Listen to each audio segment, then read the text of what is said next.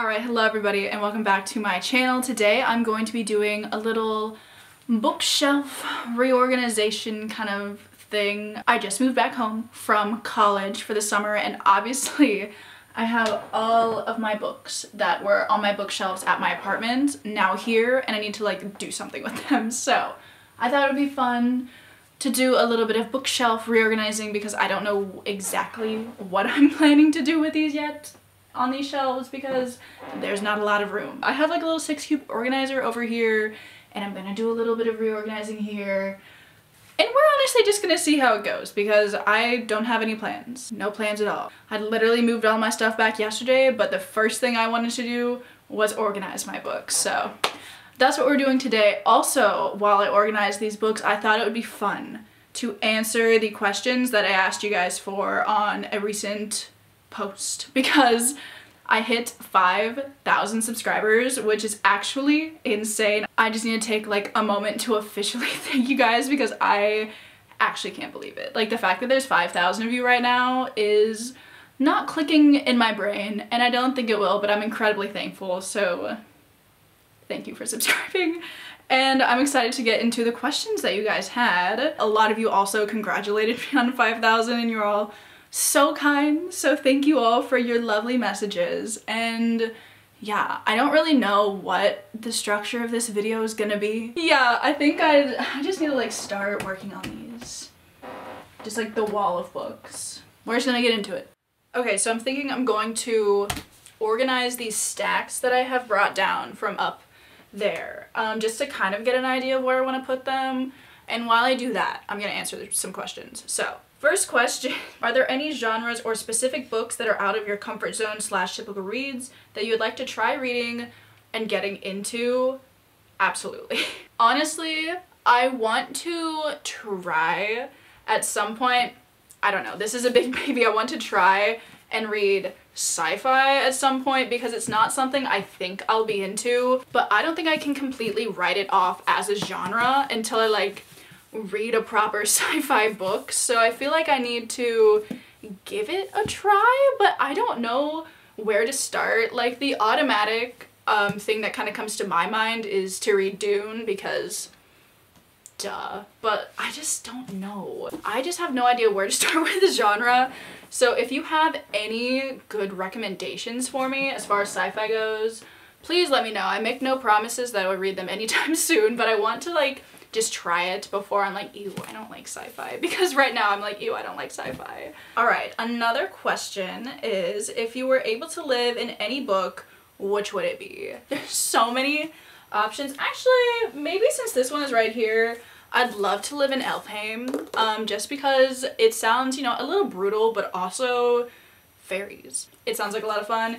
Either Elfheim or maybe like Middle Earth, which I feel like is such like a typical answer, but honestly, it just sounds so lovely there. Aside from like, you know, the death and destruction, but I think that's over now. So maybe Middle Earth. That sounds kind of fun.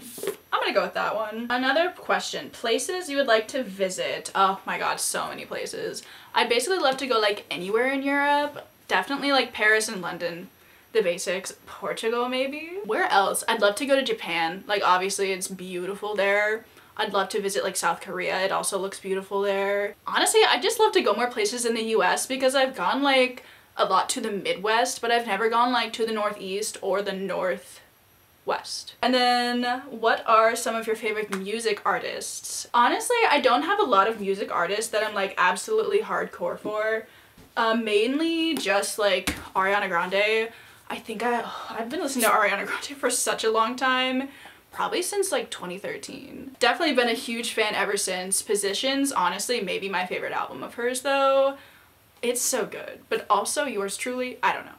But also just other artists that I like to listen to like casually. I really like Whitney Houston. Victoria Monet is really good. A lot of her songs are so good. A lot of like random K-pop songs that I listen to. Not any artists specifically, maybe Red Velvet. I do love a lot of their title tracks. Would you ever host a readathon? Honestly, that sounds so fun. I'd love to host a readathon. I mean, I've only done one, and it was a readathon that I did on my own, but I had a lot of fun and I would love to participate in a readathon, but doing them like during the school year is really hard for me because of like engineering.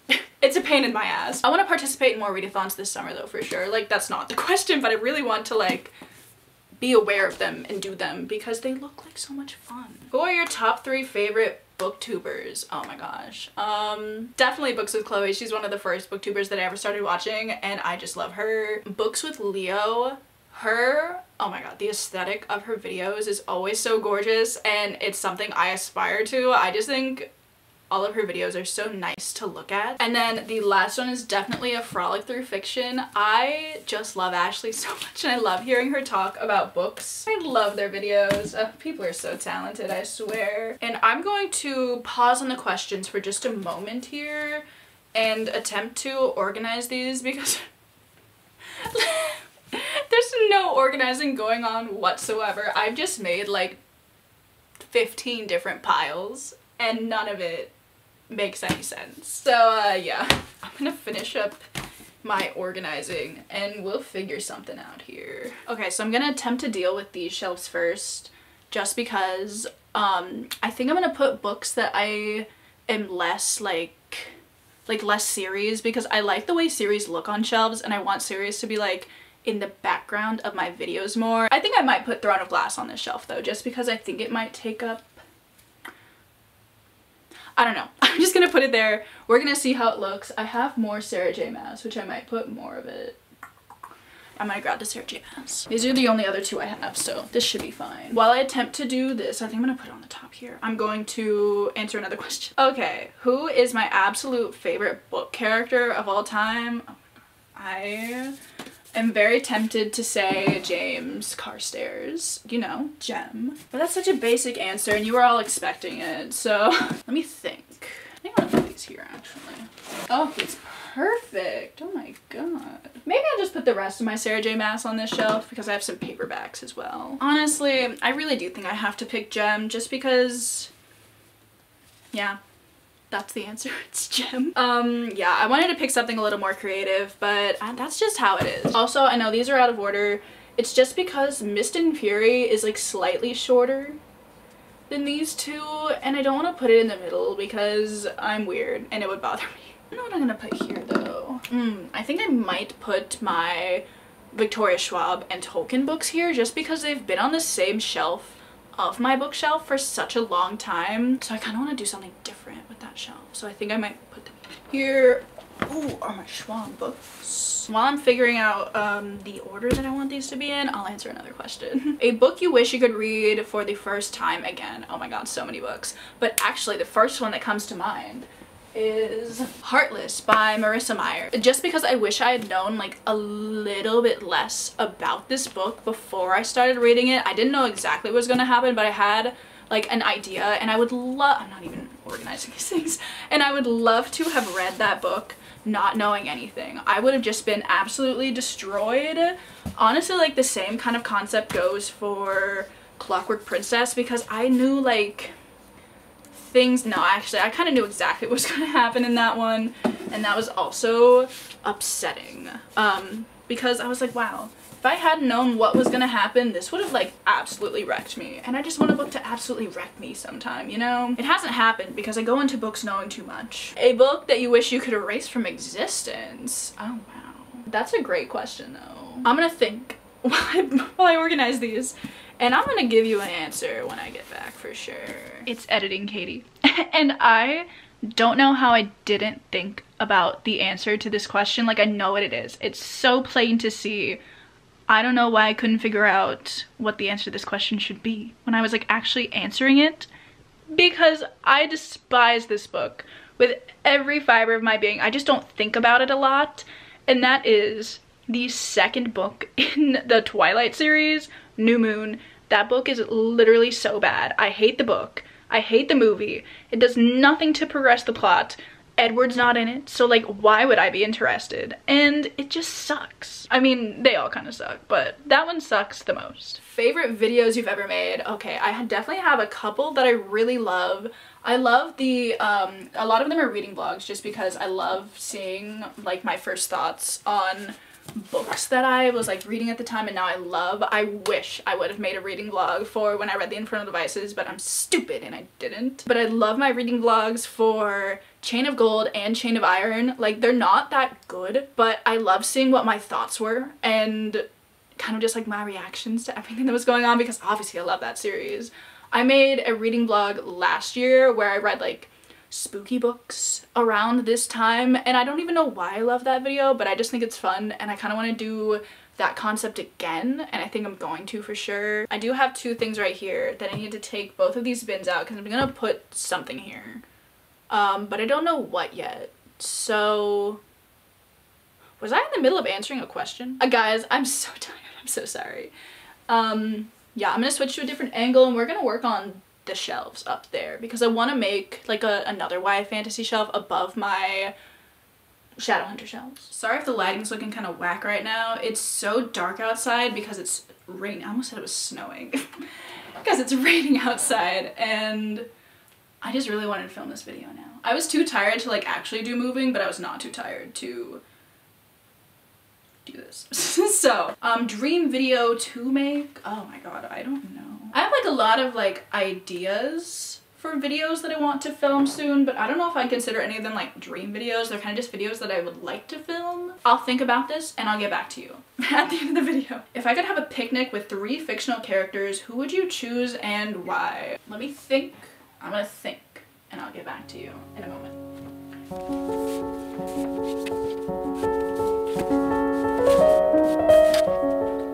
I don't know what I was planning on putting on the rest of that shelf. Could you imagine I just gave it its own shelf? I mean, it's pretty, but it ain't that pretty.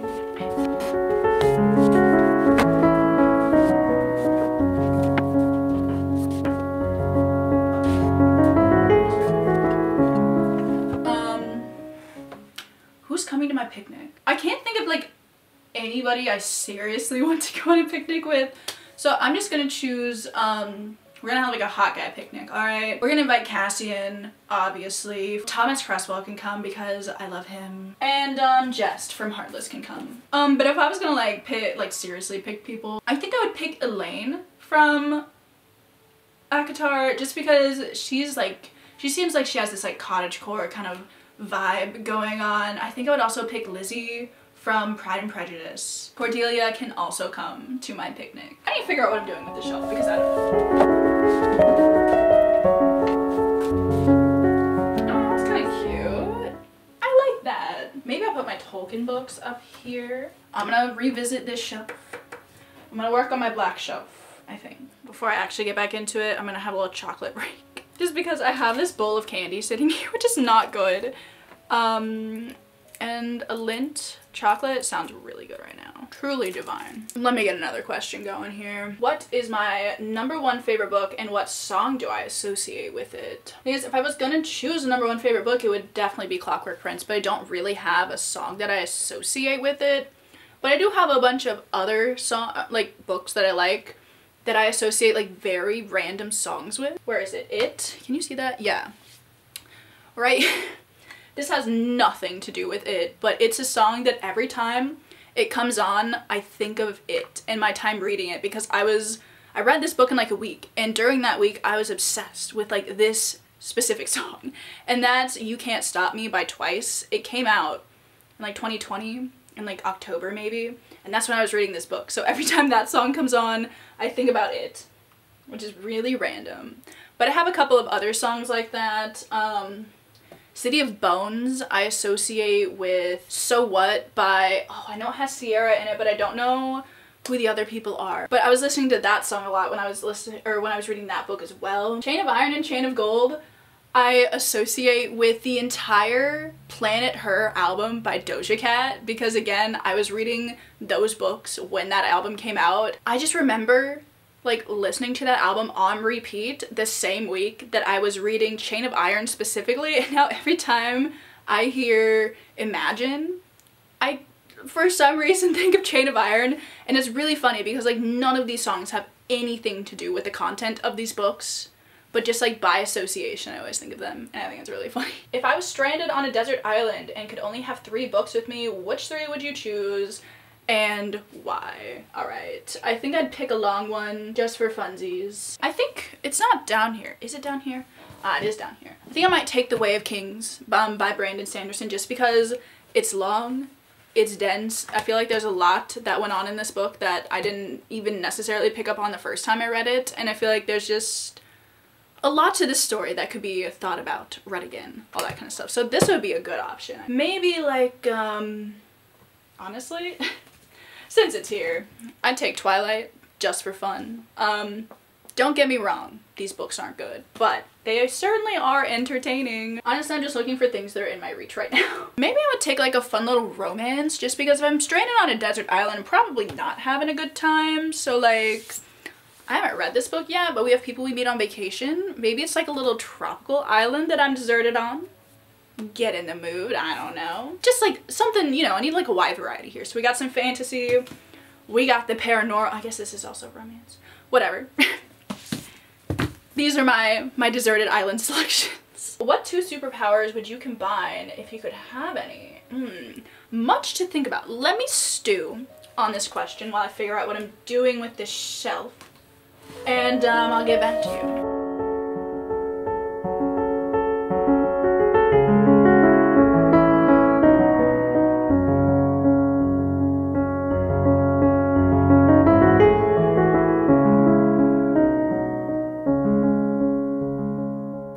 I didn't think about the question in that entire time I was organizing these. Okay. Good job, Katie. I think for fun, I would love the power of invisibility. Maybe super strength? I don't know, I feel kind of weak most of the time, so that might be something nice to add to my repertoire. Okay, and what is my dream job? Honestly, my dream job, as far as like a job that's actually in the field that I am going into, I'm an engineering major at the moment. So I would like to work for Disney, like in their Imagineering department. Like that's been a dream since I was young. I've been going to Disney for like the longest time and it just sounds fun. But a job that's like not in my field, I would love to own like my own secondhand bookstore. Sounds so quaint. It sounds...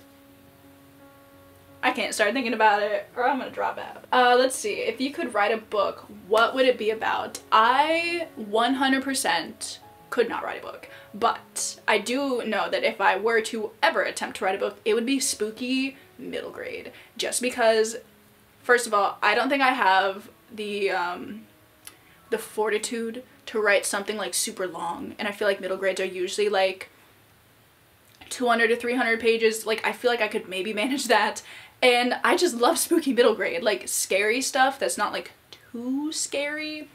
It sounds like a good time. I feel like that'd be super fun. It would definitely be like paranormal, there would be ghosts, there would be a haunted house. It would be super cliche, but I would love it. Let me answer these last two questions that are here and then I will figure out what I am planning to do with the rest of these books that are sitting on the ground. So the next question is favorite book of all time. It is Clockwork Prince. I love that book. I've read it like 4 times. Favorite for the Grishaverse, probably Crooked Kingdom. I love Crooked Kingdom. I heard some Crooked Kingdom slander the other day and I was very upset about it. They said that it was boring and it's like not boring. Like it's not as action-packed as the first one, but it's still really good. And then the last question I have here is what is my favorite thing to bake, because I show a lot of baking things in my like vlogs and stuff. And if we're going like favorite thing to bake, like kind of bake, not really, it's microwave brownies. I love microwave brownies. I don't have to actually put it in the oven. It's pretty low cost, pretty low mess, instant gratification. Come on now. But if I'm going to like actually go to the trouble to bake something, cook something, to bake something, I think I might have to go with maybe like a pumpkin loaf. I love pumpkin. That sounds so good and I really want some pumpkin loaf now. So yeah, there's my answer to that one. And those are all the questions. But I'm not done organizing my books. Oh, I left a V. Schwab book out of the thing. I'm gonna go do a wee bit of organizing off camera just because a lot of these, like there's a lot of different places that these need to go and I'm already overwhelmed by looking at them. So I will be back with a little overview. I still don't know what I'm gonna do with the top shelf of this shelf yet. I might honestly have to forego the 6-cube organizer just because I don't think I have like quite enough books for it yet, which is shocking, I know. Also, I kind of want to do like a little unhaul soon, so I feel like I'll have enough space on my shelves. I'll update you in a little bit. I'm going to figure out what I'm going to do with these. Okay, so that is the video. Here's a quick little overview pan of my shelves. Honestly, not a lot has changed. I had to add another like area where I put my books right there because typically I just like put whatever there. But now it is where all of my Victoria Schwab books are currently residing. Just little tweaks have been made, not a lot. So to everybody who sent me a question, thank you so much. I had a lot of fun answering them, and yeah, just thanks again for 5K. I still can't believe it. So yeah, that's the video. I'm sorry if it was like a little chaotic. I don't know. I'm just like kind of tired, but I really wanted to organize my books, so I'm glad that I got the opportunity to film it for you guys. Hopefully this was interesting. We'll see. And yeah, I will see you guys in my next video. Bye.